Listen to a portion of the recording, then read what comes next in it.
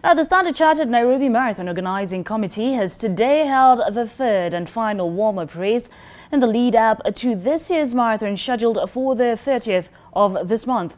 The warm-up race was held in Karura Forest, with runners participating in the 5-kilometer, the 10-kilometer and 21-kilometer running trails.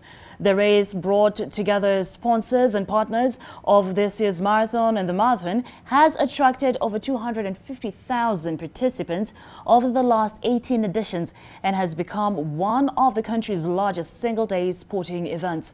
Since its first edition in 2003, the StanChart Nairobi Marathon has grown tremendously, earning recognition from World Athletics and the Association of International Marathons and Distance Races.